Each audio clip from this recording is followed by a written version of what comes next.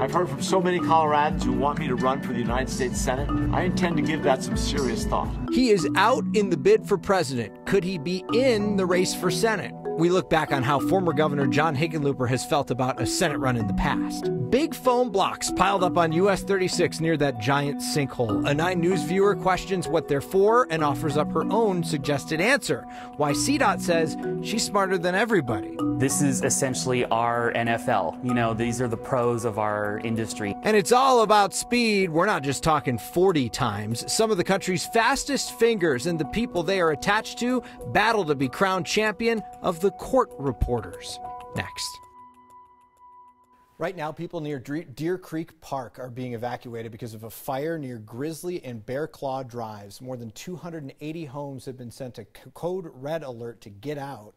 The fire started a little bit before 5 o'clock and has been sending a huge plume of smoke up into the air. People have been seeing it for miles. Some people have been able to spot it from pretty far away. South Valley Park, Hildebrand Ranch Park, and Deer Creek Canyon Park are all closed because of this. We're going to keep an eye on that throughout the evening.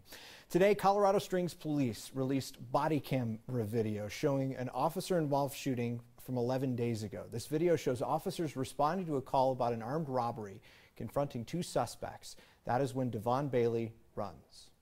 Reach for your waist. We're going to just check and make sure that you don't have a weapon, all right? Hands up! Hands up! Hands up! Get your hands up! Get your hands up! Get your hands up! So that full video is on 9news.com if you care to see it. 9 Wants to Know investigator Chris Vanderveen looked over this entire tape. And Chris, I think a lot of people are looking for clarity in this video, and it's clarity that's tough to find. We did get some clarity today because what we learned today is that the officers did, in fact, shoot Devon Bailey in the back. The real question is that doesn't by itself make it an improper shooting. The Supreme Court has said, in essence, that you can, in fact, shoot somebody in the back if they represent an imminent threat. And that's the term that's very key here. Did Bailey represent an imminent threat? If they believe that he did, then the shooting is justified. When you're watching that video, we're talking about the idea of imminent threat. We see his hands down low as officers are yelling, hands up, before that shooting occurred. And people are seeing 2 very different things when they look at that video. There's one question when he's reaching down towards his waist. Is he keeping his shorts up, or is he reaching for a gun? Obviously, this is not the luxury that police officers have in that moment. This was a shooting that took place within 2 seconds of him running from those police officers. They believed, at least in theory, that there was that imminent threat, but it will be up to the district attorney down in Colorado Springs to sort of make that final conclusion. This is the largest piece of evidence. I think a lot of people think they can make the conclusion based on this, but this is still going to be a long investigation. There's a lot of things that need to be said and done, and these type of investigations, you have to keep in mind that we got these body camera footage videos very, very shortly, within 11 days. That's essentially unprecedented with these type of cases. They have to look at the autopsy, all sorts of other things, and it can take weeks, if not months, for the DA to reach his final conclusion. And obviously after that it could potentially go to a grand jury, or the DA could decide. The family wants this case to go immediately to a grand jury and bypass the DA process altogether. That's a long shot in this case, but that's certainly what they're asking for right now. They're also pushing for an investigation on the state level, not necessarily an investigation on the local level. They want the AG, Phil Weiser, to get involved as well. Yeah. All right, Chris Vanderveen, this is a story that's going to keep on going. We appreciate it. Thank you. It appears the efforts to save Tom's Diner are over. Denver's Community Planning Department told us today that the applicants who wanted landmark preservation status for the diner withdrew their request this morning. The city will issue a certificate of non-historic status tomorrow, meaning the owner can apply to demolish it at any time in the next 5 years. They had applied to save that building, which went against the desire of the owner, Tom Messina. He'd planned to sell it to a developer and retire with the money from that sale. Now, the applicants tell us they have been talking to Tom behind the scenes, and they are happy with what his developer plans to do with that building. Today, I'm ending my campaign for president, but I will never stop believing that America can only move forward when we work together. The trivia answer is 164 days. Former Governor John Hickenlooper's presidential campaign lasted 164 days. Our Marshall Zellinger was up at 4:30 in the morning to break the news back on March 4th. Today he is breaking down what Hickenlooper has said about running for Senate, which I guess could be another 4:30 a.m. announcement. I've heard from so many Coloradans who want me to run for the United States Senate. They remind me how much is at stake for our country. and our state. I intend to give that some serious thought. Hang on. Serious thought? It's not like former mayor, former governor, and now former presidential candidate John Hickenlooper hasn't had time to think about possibly being future Senator Hickenlooper, seeing as it was one of the most popular questions during his presidential campaign, like Saturday on CNN. As soon as I start talking about Senate or some other possibility, not only do I get distracted, but my team gets distracted. I don't rule anything out, but I don't. Right now, I'm not even thinking about it. I mean, literally not thinking about it. 8 days before that interview, on PBS's Firing Line, he talked about why putting teams together as an executive appeals to him. That's when I feel alive. That's where I feel I add the most value. I feel like that's my calling. A July 17th tweet by a CBS News reporter in Iowa documented a voter's question to Hickenlooper about why he's not challenging Senator Cory Gardner. I don't think they need me, Hickenlooper is quoted, and I do believe I will do a better job at beating Donald Trump. And all the way back in February, when we were following Hickenlooper's campaign in Iowa before he officially announced his candidacy, he was quoted in Politico with this headline: "I'm not cut out to be a senator. Senators don't build teams. Senators sit and debate in small groups. I'm a doer." As with all politicians, Hickenlooper has left himself what I'll call a squishy area. I don't believe, and I'm sure if it exists, I'll hear about it on Twitter in a minute, I don't believe Hickenlooper has ever flat out said, no, he's not going to run for Senate. But he's got a lot of walking back to do. And if he wants to run for Senate, his possible websites have already been saved. A PR guy who has done work previously with Hickenlooper has already saved Hick4Senate.com, Hickenlooper 4Senate.com, Hickenlooper for Senate with the word for, and Hick4Senate also spelled out. I feel like this is the movie Big. Sometimes she writes the hyphen, sometimes she spells the hyphen. Curtis Hubbard bought these domain names, but has not talked with Hickenlooper since January. I asked Hubbard if he's heard from other current Democratic Senate candidates to, back off. I have not.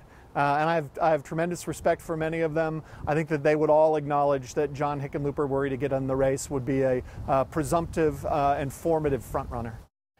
Would the other candidates say that? I know, Steve, you're about to get into that in a minute, but for the time being, there's going to be a lot of crow eating, I feel, and walking back if Hickenlooper does want to enter the Senate race, because that's going to be, I can already see the political ads, the dramatic music, and all the things we just showed you as to he didn't want to run for Senate, Senate's not good enough for him, and that'll be the negative political. I'm just curious if you could take the old president stuff and just dump the word Senate, I'm running for Senate, over it. That would save some money. We'll do that if he doesn't. That would save some money. It's a good way to do it. Marshall Zellinger, thank you. So we reached out to some of the other candidates looking to replace Senator Cory Gardner in the U.S. Senate. Several of them gave us the old no comment. We did get responses from some, though. Mike Johnston's campaign says, quote, "I respect the governor's decision to leave the presidential race.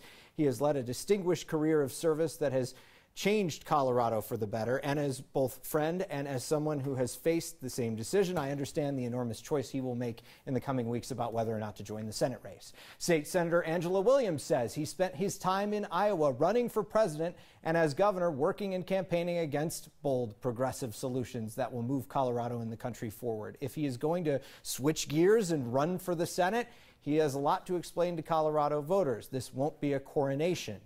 Former Colorado House Speaker Andrew Romanoff's campaign confirmed he has no plans of dropping out with the Hickenlooper announcement. They released a statement to us saying, "We are running out of time to rescue our planet, repair our democracy, and restore the American dream. We need leaders who will fight for a Green New Deal, Medicare for all, and an economy that works for everyone. That's the kind of senator I will be." Alice Madden's campaign got back to us as well. She says, "Ultimately, it's up to John to decide if he wants to run, but I am putting 100% of my efforts toward becoming Colorado's first female senator and true clean energy champion." Our next question comes from a viewer named Jenny. "I drive to Broomfield every day and am super intrigued by the massive foam blocks that are now sitting by the 36 sinkhole. Would love for you to determine their purpose." I'm assuming they're used for support or filler.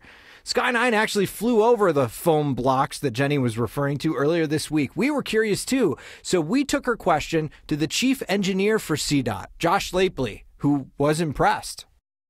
Your viewer is smarter than everybody, actually, because that's exactly what those foam blocks are for. Those foam blocks are going to go in place of the fill that we would normally put in, and there's a couple reasons for that. We talked about there's this clay layer underneath that anytime you put a lot of weight on top of it, starts to become questionable, right? And so if we put it back with foam block, we alleviate some of that weight.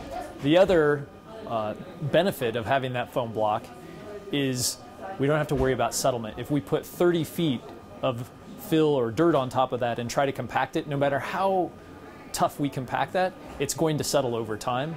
Those foam blocks will not. There you go, Jenny. You are smarter than everybody. If you have a question, email it to next@9news.com or get our attention with the hashtag #HeyNext.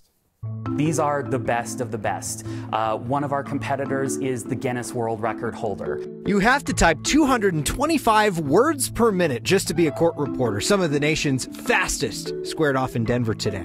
The Hick for President campaign feels like it's over before it really even began. We look back at some of the highlights of a pretty quiet 5 months next.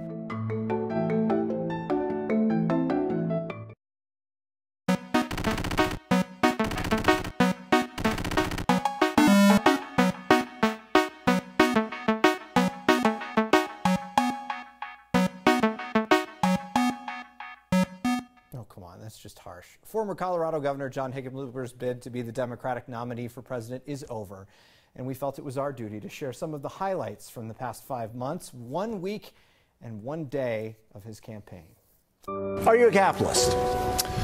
I think the answer is yes. Hey! I am. More than that, I'm an entrepreneur. I think that's the best part of being a capitalist. If we want to beat Donald Trump and achieve big progressive goals, socialism is not the answer. I was reelected. I think if we're going to force Americans to make these radical changes, they're not going to go along. You throw your hands up, but you haven't implemented. Oh, I can do it. You haven't implemented the plans. Us governors and mayors are the ones that we have to pick up all the pieces when suddenly the government. The highlights of the 2019 John Hickenlooper campaign for president.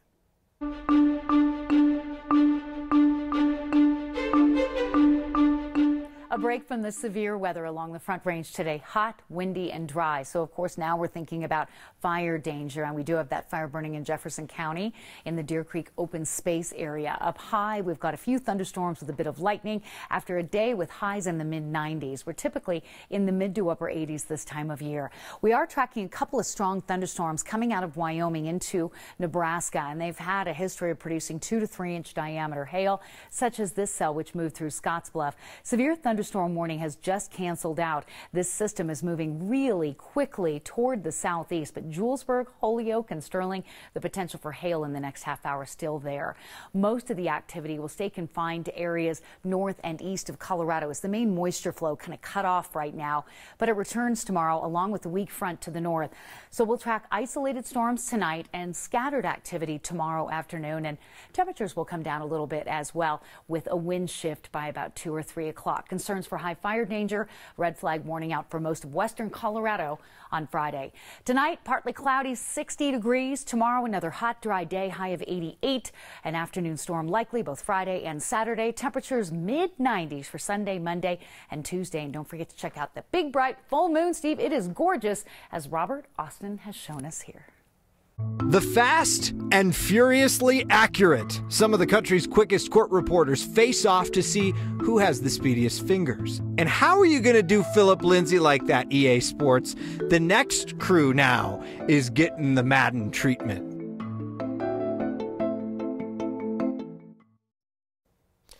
It's a competition that would make Mavis Beacon proud. Let me know if you get that reference. Some of the fastest fingers in the West and the rest of the country are in Denver this week for the national real-time competition put on by the National Court Reporters Association. The competition judges contestants on their ability to accurately type down dialogue in real time.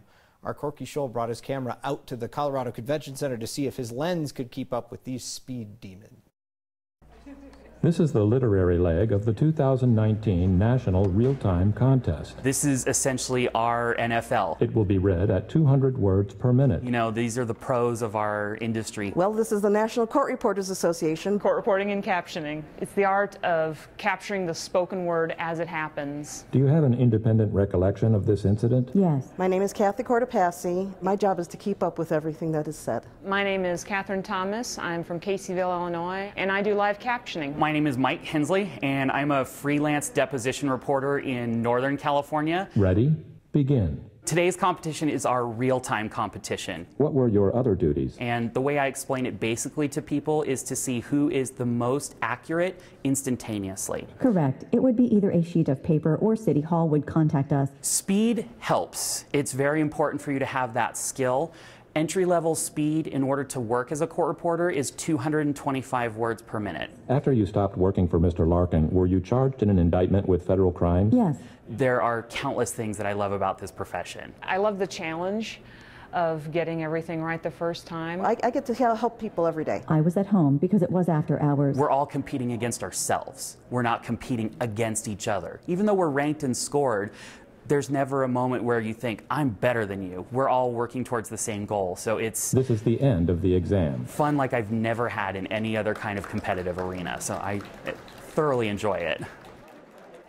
That looks like fun. The winners will be announced on Saturday. So every year when the Madden NFL video game is released, there are usually a good amount of players who are upset with how the game developers rank their abilities. Well, the Broncos have an issue with EA Sports for a whole different reason. Just look at how the game depicted Broncos running back Philip Lindsay. The team tweeted out a video of a chat between Lindsay and one of the people who works on the game. They say, so EA, Madden NFL, we need to talk. With a flash of the side-by-side comparison of Lindsay and his game avatar. So clearly it's not even close, right? Great head of hair on Philip Lindsay, not even showing up in the avatar. It's his most distinctive feature. It's bad, so bad that we wanted to create our own terrible Madden avatar. So here's one, the one and only Kyle Clark. Next anchor, beer aficionado, looks like a caricature of a newsman from a video game. But hey, you know, it's still got the pretty snazzy sports jacket, if you could see it. We did Marshall This one will give me nightmares. We did Marshall too. But, you know, like, they got the glasses part right. They apparently didn't have time to give him the tie clip combo and all that stuff. And then here I am. I look sort of nightmarish, you know, like a character from The Sims. Just thankful that they put a beard on me. I hope that's what my beard really doesn't look like. Look at the baby face Steve there on the left-hand side of your screen. I don't think I would be very intimidating out there. So a few months back, we brought you the story of a man running across the country raising money for kids in foster care. We'll get an update on his progress next.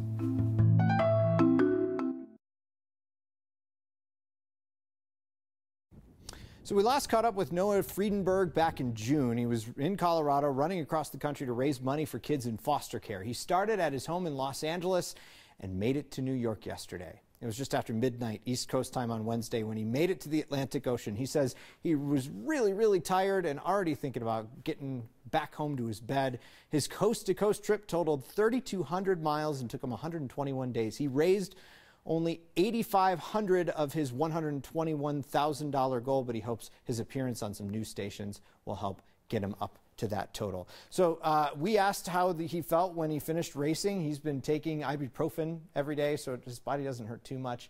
Now that he's stopped, he's literally feeling his 121-day journey everywhere. Finished with your feedback now. Stephanie wrote in to say, wow, going old school tech tonight. Oregon Trail and Mavis Beacon in the same newscast?